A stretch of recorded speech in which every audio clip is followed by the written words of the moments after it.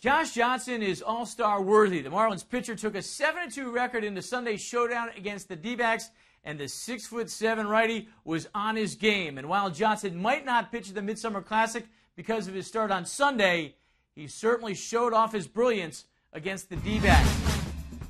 Doug Davis getting the call for the Snakes. Top of the first, facing Jorge Cantu, and Cantu can do. The seeing eye single to left. That's going to score Henry Ramirez 1-0 Fish. Two batters later, Cody Ross doubles down. The deep shot to 4-13. That's going to bring in Cantu and Dan Ugla. Marlins up 3-0. Top of the second, Davis settles down. The lollipop curve to Carroll. Emilio Bonifacio goes down, and Henry Ramirez, he's just looking. He had 7 strikeouts on the night. Top of the fourth, Jeremy Hermida. Lefty against lefty, and that's gone. 2-run shot, 10th of the year, 5-0 Fish. Bottom of the fifth, Johnson in a little bit of trouble.